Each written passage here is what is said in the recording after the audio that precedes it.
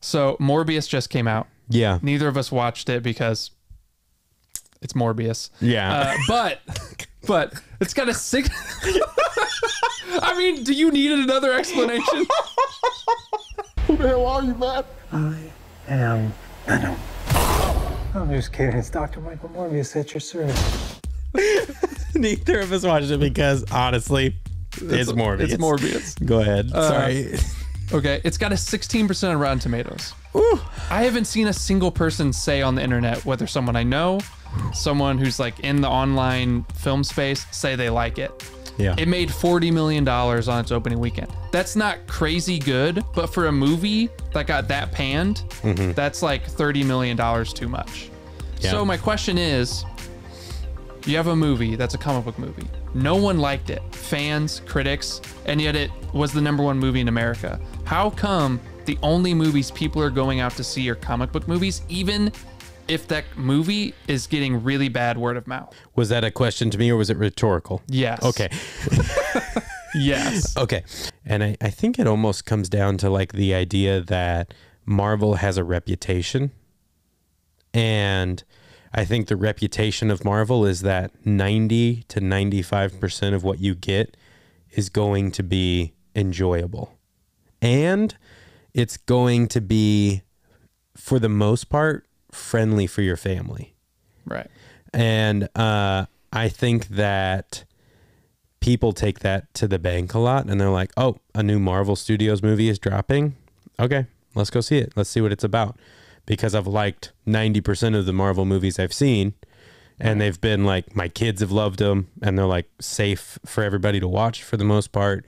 And I don't feel like I have to like go and like, I guess if you're a parent, you don't have to feel like you have to go and like sit there like, what's gonna happen? Like, is my kid gonna like freak out and want to like run out of the? Which Morbius actually is kind of scary looking a little bit, I guess, for kids.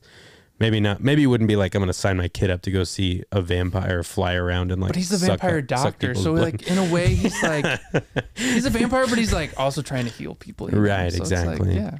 We're at a state in movies where it's all IP driven. It's all based on audiences like pre-knowledge or expectations, and so studios know that if they just have these certain catchwords in it, these certain faces in it, it will recoup at least X amount of dollars. Yeah. And like, I know film has never and will never be purely artistic. It won't. Sure. Yeah. No. But I think there was a time where there was a little bit more incentive to make something of artistic quality, even though that wasn't the driving factor. Sure. There was a little bit more incentive to do so. But I feel like nowadays it is really much a monoculture. It's very much like, we know that you like all these being connected. You know what this word Marvel means. Yeah. And as long as we throw that in there, we're going to get butts and seats. Right. I feel like for some reason as human beings, we want so badly to be able to put the stamp of approval on like a company or something and be like, everything that they do is good. So I feel safe doing this. Because, or going to see a Marvel movie or whatever, like I'll enjoy it 100% of the time. Okay. That's what you want. That reminds me of something. Okay. You're touching on it. Is that, why do you think it is that we're at a point where people will not go see a movie? And I know this goes beyond movies, but people won't go see a movie unless they have a really, really good indication of like how they'll feel about it before they even see it. Because I think you're touching on a big issue as to why comic book movies are so ubiquitous and have a monopoly on the theater. Is like you said earlier, people hear Marvel, they know what they're getting before they watch it. Yeah. Why do you think we got to this point where people will only go see a movie if they like have a 90% like guesstimation as to what they'll think about it? I think people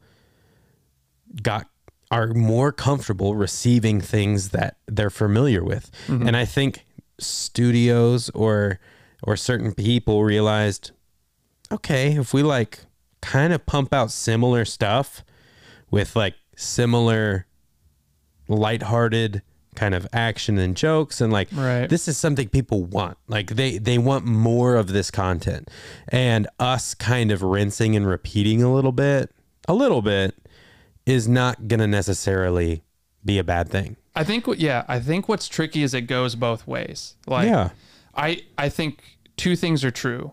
Studios nowadays have more access to information they did in the past. Because if you think about like pre-internet or early internet, movie studios really only had box office numbers to give any indication. Yeah. It's like, oh, this movie made a lot of money. People must like this. And then they had to play the game of like, what part of this did they like? Right. I mean, I'm sure they did like surveys and stuff, but it's not the same as like nowadays. There's so much data about clicks and impressions on specific movie content. It's like, oh, this character gets a lot of impressions on this article, this website. They have all this data, like how old the audience is. So they know what we want. What age group is the largest age group that's going to see it. They have all these analytics. Everything feels so like made in a lab for us that it's like, it's almost like I hear Pete Holmes talk about it a lot. Yeah. Where it's like, I don't want you to always give me exactly what I want.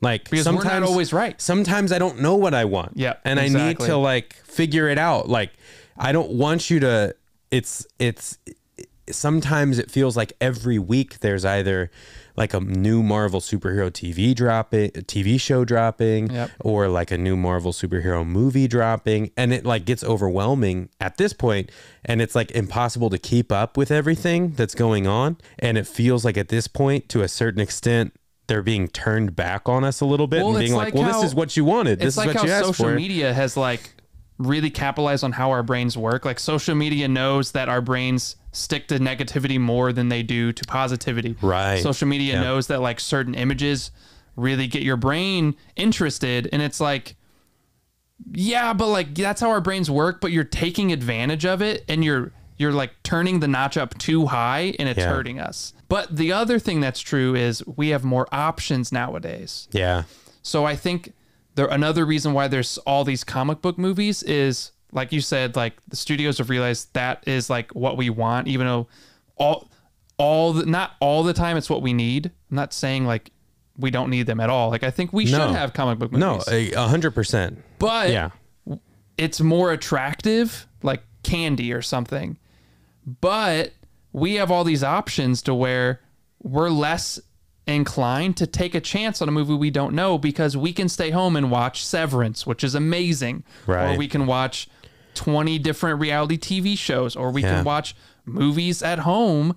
And so, or we can make our own movies now on our cell phones and laptops. So I think the audience too is playing into this, because since movie theaters are more expensive nowadays and there's so many more options at home, people are going to go out and spend money when they know they're going to get the biggest bang for their buck, and when they know they're going to like it. Yeah. So my theory is, which I don't even think is a theory, it's just a fact, people are going out to Marvel movies more than any other movie because they know they're going to, at the very least, come away with a good time and like be able to talk about theories. I do feel like there are elements of this that reflect onto our culture a lot of like, well, there's no time anymore.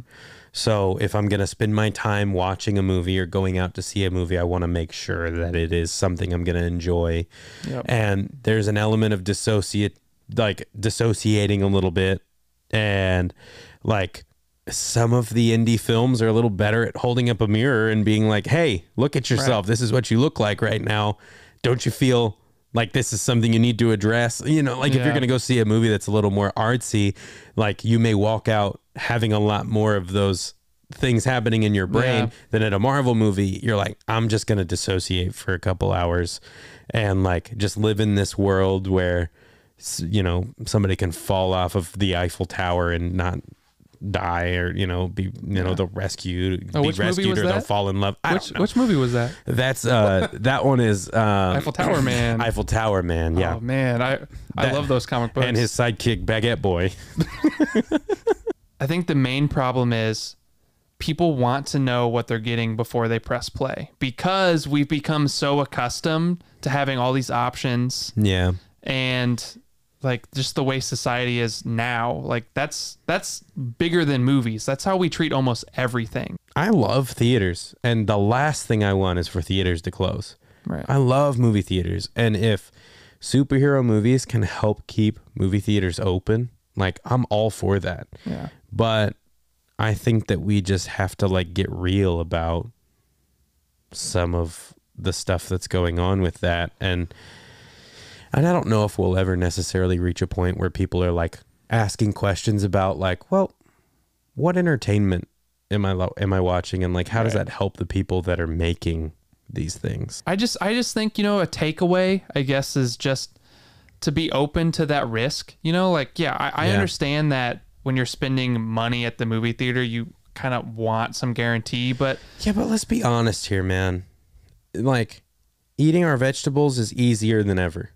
Right. Like, whenever Coda won Best Picture, I hadn't seen it yet. Yeah. The next day, I went on Apple Plus and just watched it. Well, that's what I'm saying is like it's not always as deep as like, well, I spent money on a ticket and I didn't like it, so money down the drain. Well, that's you know what I mean? Yeah, like start at home and then like get a sense of like what type of non-comic book directors you like, and you're more willing to like take that risk at the theater. Yeah. Or just, you know, like do a little research on the movie, like read a couple reviews of a non-comic book movie and get an idea like, oh, is this the type of movie I'd want to see? But it's really sad that we exist in the world where when Nightmare Alley came out, I wanted to see it in theater, but Spider-Man was also out, and Spider-Man was taking up the theaters Nightmare Alley is supposed to show in, and Disney was asking movie theaters to pull Nightmare Alley.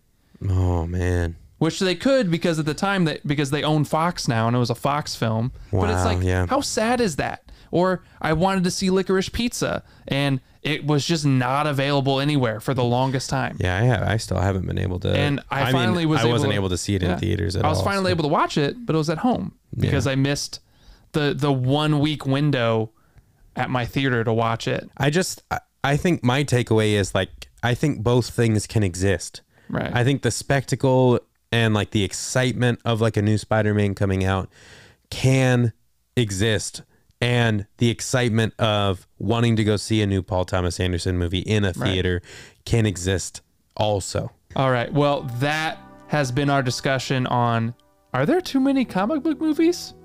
I don't know why I said it like that, but all right. Well, if you are watching on YouTube, the highlighted clips, you can go to the link below and listen to the full podcast where you missed out on some great anecdotes like Evan's made up superhero Empire State Man. Empire State Man and his sidekick Baguette Boy, Yeah, and Croissant Lad. Yeah. So, hey, if you missed it on that, you can go to the links below and listen to the full audio podcast.